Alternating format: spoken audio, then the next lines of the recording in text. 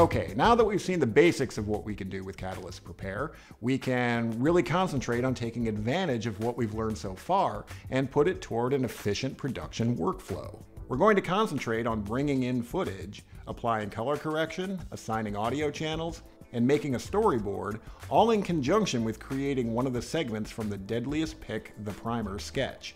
The Hot Plate segment. It's a pretty straightforward segment, so it'll be great for putting the Catalyst suite through its paces. We created a library in pre-production specifically geared toward this shoot, so let's take advantage of it. We shot a 3-camera setup, so we'll start bringing in footage by camera. Let's go to our camera card.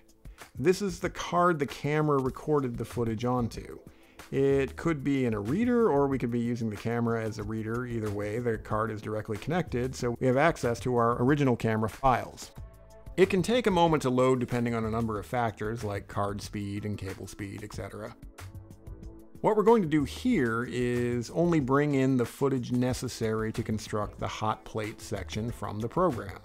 Now we could just bring in the whole card, but for efficiency and speed, we're just going to get what we need. We know what we need because we kept track on our shot list. We went through the various takes. The takes we knew we wanted to use, we circled on the list. These are our circle takes. We know, going by our shot list notes, that we want take 3 of the master shot. We also slated, so we can check the slates to find the shot. If we can't quite make out what the slate says in the preview window, we can just pop over to edit mode and take advantage of the bigger screen. We're looking for our master scene take 3, and here we are. But better than that, we also made a note of the clip numbers of the circle takes, so we know exactly which clips we're going to want to bring in. We want clip 5, which is what we just looked at. We also want clip 16, clip 19. Here I'm using Control or Command click. And we also want clip 20. We're going to copy them into our project. The clips are still on our camera card, and we haven't offloaded them into our system, so we'll do that now. Because we're only bringing in the clips we want, it'll be a shorter process, and it will be better organized because of it. We go to the Copy panel. Copy clips to library is selected by default. We can choose which bin to put them in. We pick Hot Plate. And in this case, we're going to rename the files upon copy.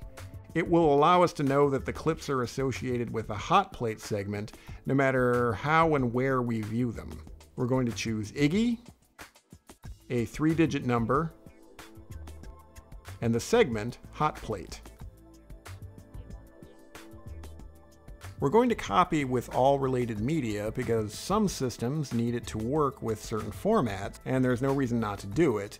And we definitely want to copy with verification to make sure there are no data gaps or losses. We hit copy, the progress bar appears at the top, and we're off. It'll still take a little while to do this, so let's skip ahead. Okay, now that's all done, you can see that these 4 clips are now copied into our library and show in the Hot Plate bin. Now I need to note something very important about adding clips to your Catalyst Prepare library. We did the copy process because we need to transfer the footage from the cards into our system. You can see if we explore the external hard drive that contains our Deadliest Pick the Primer project that we've made copies of the clips and they are now in the external drive, not just on the card. But you'll notice if we go back to the camera card, and I'm navigating to it by going into the recent folders, we can take the clip, that same clip 5, from the card and drag it directly into the Hot Plate bin. You'll see that the number of clips in the bin increases to 5, and you can see the clip itself now appears in the bin. You may think you've imported the clip then, but that's not the case. All you've done is make a reference to the clip on the card. It will act like any other imported clip, but it's not in your system. If we pull the SD card from the system, you see there's now a missing clip warning back in the bin. The other clips are intact because they are not on the camera card, they are in our system. So it's very important that you make sure you've copied your clips over to your system one way or another before you add them to the library, or you may find yourself with missing clips. Now let's get more of the footage for this segment. We've put in a new camera card with footage from the camera shooting Siobhan. Same as before, we navigate to the clips on the card. They spool up, and similar to before, we're looking for our master scene take 3, which we can look at in the slate in our clip. Or we can just use our shot list. According to our shot list, we also want clips 71, 72, and 75. We go to the copy panel, choose the hot plate bin, name these clips Siobhan, 3 digits, hot plate, all related media, verification, and copy. Progress is tracked at the top and we can skip ahead. When we're done, those clips are in the hot plate bin along with the Iggy clips. There was one more camera to get footage from, the master camera which shot the master scene. According to our list, there's only one take we want from it, that master scene take 3. We check the slate or the shot list. We want clip 753. We go to the copy panel, repeat our process.